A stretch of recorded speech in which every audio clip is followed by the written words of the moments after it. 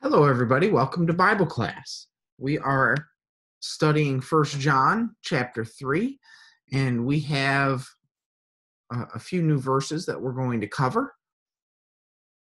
We're going to look at First John chapter 3, verses 19 through 21. We're going to look at 3 verses today, and let me just share my screen real quick. Share screen. There we go. Sharing the screen. And we'll get this over here.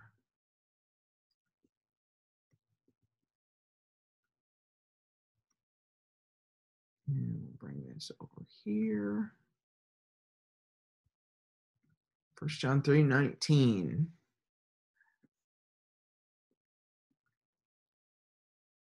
All right, so, and hereby we know that we are of the truth. Let me read back a little bit. Verse 18, my little children, let us not love in word, neither in tongue, but in deed and in truth. And hereby we know that we are of the truth, and shall assure our hearts before him. For if our heart condemn us, God is greater than our heart, and knoweth all things. Beloved, if our heart condemn us not, then we have confidence toward God. All right, so this is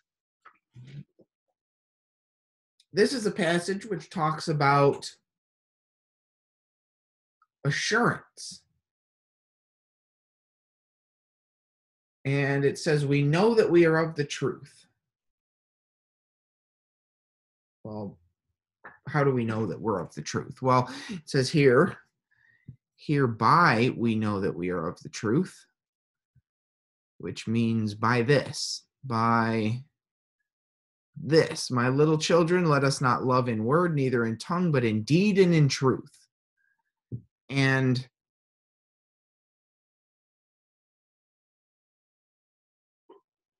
we looked last week and we saw that in deed and in truth there. And another way to say that would be, let us not love in word, neither in tongue, but with genuine deeds. Because the indeed and in truth, they're two words expressing one idea. So indeed and truth is actually what it says. And the idea there is what kind of deeds? Well, true deeds. So I would say genuine deeds is a good way of translating that. But with, let us not love with words, neither with tongue, but with genuine deeds, with genuine acts. And how do we do that? Well, there's a number of ways that we can love people, but the point is, show people your love, right? Show people that you love them. Don't just say that you love them. Now we come to verse 19. Hereby we know that we are of the truth. Well, by what? By these genuine deeds. If we are loving other people and if we are showing other people, then it gives us assurance that we're following God. And we know we're of the truth, and we shall assure our hearts before him. God has commanded us, and actually, think of what Jesus said. The first and great commandment is what? Love God, love the Lord your God with all your heart.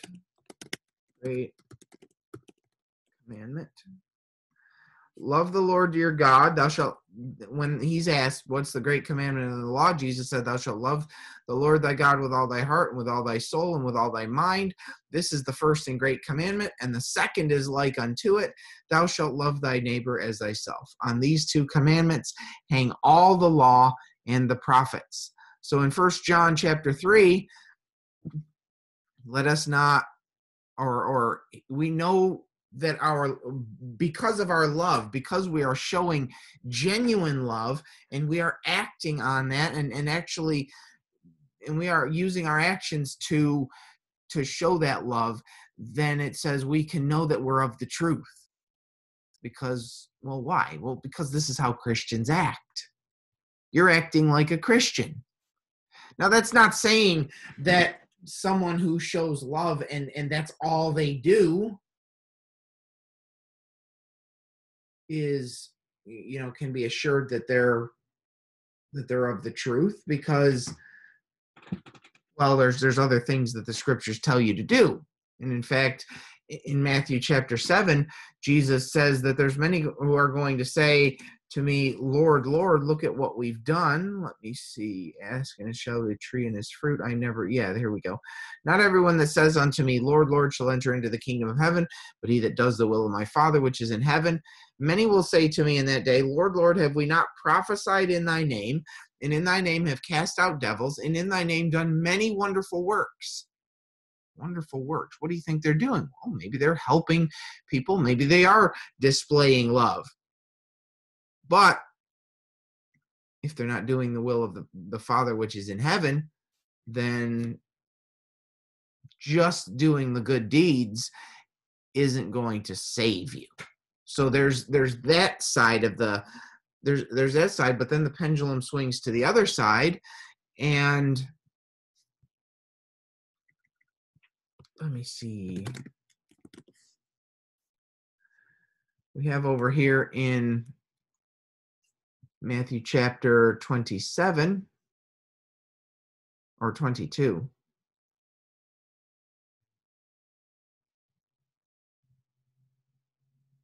No, what am I looking? Oh, I'm sorry. I was thinking of 25. 2, 5, they're similar things. So there's this final judgment here, Matthew 25, and it begins in 31. When the Son of Man shall come in his glory, all the holy angels with him, then he shall sit on the throne. Before him shall be gathered all nations, and he shall separate the one from another, set the sheep on the right hand and the goats on the left. And the sheep are going to be cast away. I won't read the whole thing, but the goats are going to be cast away, and the sheep are going to come to be with the Lord. So the goats, these are the goats here in verse 44. Then they shall answer him on the left hand, up here in verse 41. Then they shall answer him, saying, Lord, when did we see you hunger or thirsty or a stranger or naked and sick or in prison and did not minister unto thee? And he shall answer them, saying, Verily I say unto you, inasmuch as you did it not to one of the least of these, you did it not to me. And these shall go away into everlasting punishment, but the righteous into life eternal. So back in Matthew 22, there's the great commandment, love God and love your neighbor. And here in 25, you have the sheep and the goats are being cast away. But what's the reason they're being cast away? Well, there were people that you saw who were hungry, who were thirsty, who were a stranger, they're in a strange land. They didn't have clothes, naked. They were sick. They were in prison, and you didn't do anything to help. You didn't minister. He says, and he says, inasmuch as you did it not to one of the least of these. So find a person, even the least of people. Find that person and help them. This is the idea that 1 John chapter 3 is trying to get across.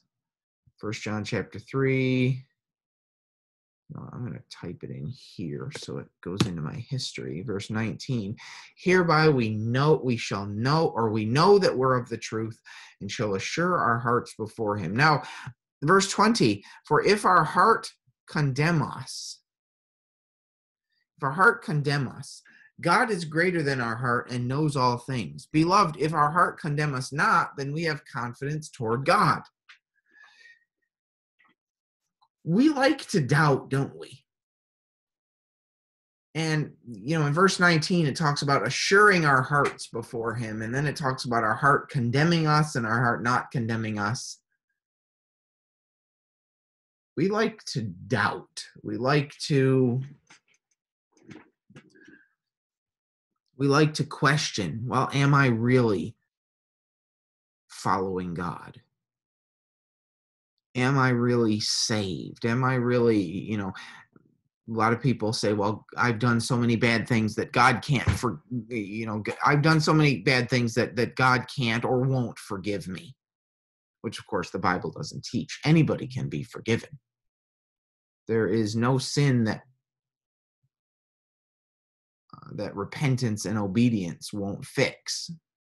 The blood of Christ can wash away all sins. It has that power.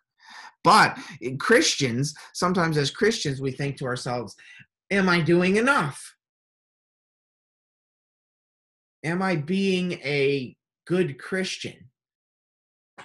And you have two outcomes of that, right? You have your heart condemning you, saying, no, I'm not. You feel bad about yourself. You're always trying to do better, and you, I can imagine that there are Christians who it just tears them up because there's always something else that they could have done.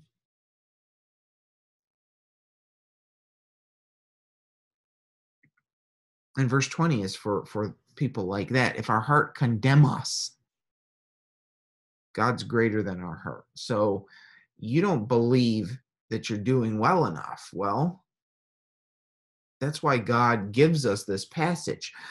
Are you loving people? Are you loving people not just in the way you talk, but in the way you act? Are you showing that love to people? Well, that gives you assurance. So you may be down on yourself saying, well, I'm just not doing enough. I'm not a good enough Christian. And God looks and he says, are you showing love to people? And I guess that's really useful, because the simple fact of the matter is we all can always do something more. There's always something that we can do more, right? If I had just helped one more person, or maybe I, there's always, what are you doing? Well, add something else to it. Well, there's still something more that you can do. You can give money to, some money to help this person, help that person. And okay, well, I'm doing all that I can. Well, no, you can sell your house and give some money. There's something more you can do. And you can, oh man, you could even go to the hospital and donate your organs. I wouldn't advise doing that, but the point I'm trying to make is, if you really thought about it, there's always something more you could do to help somebody. And there's always something more you can do as a Christian. But what God is saying is, you shouldn't let your heart condemn you like that. God is greater than our heart and knows all things. God's the one who keeps the tally, and God's the one who knows if we're following him. And what he says is, let the love that you're showing to people give you assurance that you're actually following him, that you're of the truth. What does he want? Well, it says, beloved, if our heart condemn us not, we have confidence toward God, and God wants us to have confidence. He wants our hearts to be focused on following God, not because we feel guilty, not because we're condemning ourselves and downing ourselves, but he wants us to be confident toward him. And there's benefits of being confident toward God, isn't there? Or aren't there? Aren't there benefits to being confident toward God? What might some of the benefits be? Well, if I'm confident toward God, it might be easier to spread the gospel, because you tell somebody, do you want to go to heaven? And if they ask you, yeah, I want to go to heaven, are you going to heaven? You say, well, I'm not sure, but you should do what I say. You should follow what the Bible says so that you can go to heaven. Well, how do you know that you're going to heaven? I'm not sure. I don't have that assurance in my mind. You see how that would be tough to convince somebody. Whereas if I'm following God and I'm doing what is needed, and I say, do you want to go to heaven? And they say, well, are you going to heaven? You say, absolutely, I'm going to heaven. Well, hey, that's a cool thing. That's a great thing. So if our heart condemn us not, then we have confidence toward God. And there are some nice benefits of that. So this love that we have, it's not just, and here's another thought here. My little children, let us not love in word, neither in tongue, but in deed and in truth. This love that we're supposed to have. It's the action love. It's not designed just to be self-sacrificial. It's not designed just so that we can give everything that we have. But in fact, when we show love to other people, there's benefit to that, right? I love other people. It helps me calm my soul. It helps me get rid of my doubts because of the love that I'm showing. And that's a good thing, because God wants us to realize he wants us to realize, and that he's watching us. He knows what we're doing, and he acknowledges the things that we're doing. And he wants us to have confidence toward him. Are you going to heaven? You should be able to say yes to that. If you're not sure, well, think about the reassurance. Now, if you're not sure that you're going to heaven, it could be because you're actually doing something against God. You're actually working against him, and that's a problem.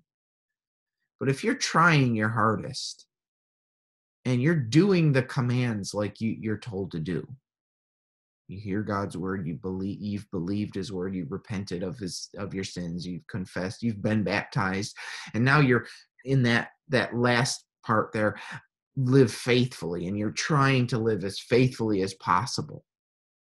Yeah, you're going to mess up. But John keeps reassuring us that we have Jesus there. Like, for example, in chapter 2, if we sin, we have an advocate with the Father. Jesus is our advocate. In 1 John 1:7, the blood of Jesus Christ washes us from all sins, or cleanses us from all sins. Here, if our heart condemns us, so if we don't feel adequate or suitable, God's greater than our heart. He knows all things, and he's telling us you should be assured by these things. All right, this is as far as we'll go. Next time we'll look at 22 and 23. And until then, I hope you I'm really glad that you watched this video. I hope you're getting something out of class, and I really wish you a blessed day. You have a wonderful time.